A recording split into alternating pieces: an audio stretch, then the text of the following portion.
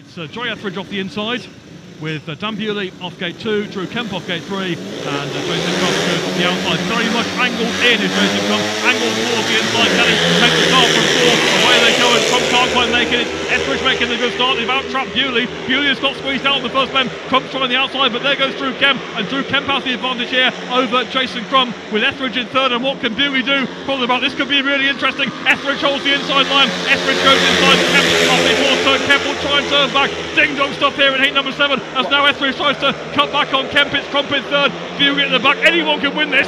Wow, some fantastic racing. Jason Crump just saw his move blocked by his teammate there, Drew Kemp, and a big Dan Bewley in the back. Who saw this coming? Still Joy Etheridge with the advantage, but still Drew Kemp throwing the kitchen sink at him as he tries to go around the outside. I think he's done so. Fantastic ride by Drew Kemp. Drew Kemp has the advantage, and now Bewley's moved inside Crump into third. I don't think Bewley's got time to catch up any further than Nutley.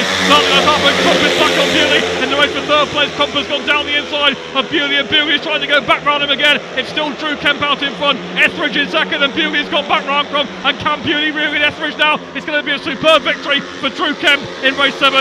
Drew Kemp wins it. Etheridge second. Bewley third, Crump at the back. Wow, what a race, heat 7. What a surprise result. But take your hat off to Drew Kemp, who was in the fence at Berwick last night. That was a phenomenal ride. Mature ride from Drew Kemp there. Didn't have it all his own way. And what a couple of scalps to take on the home track of Dan Bewley. And fantastic win over Jason Crump.